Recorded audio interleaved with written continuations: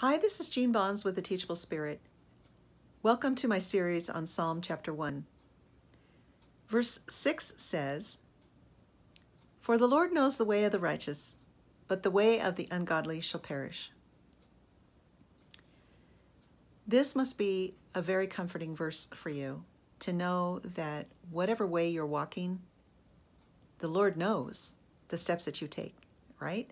The scripture says, "The steps of the righteous are ordered of the Lord." Now, this word way is referencing something. It's really talking about the Torah, or the law of the Lord, or the scriptures, or the Word of God. In the beginning, after Yeshua died and rose again, the disciples were called followers of the way. They were talking about Torah. Back in those days, Christianity wasn't in existence yet. There was just Jews, those who believed in Yeshua, Jesus, and those who did not. But they were all Jews. So the followers of the way were the first disciples.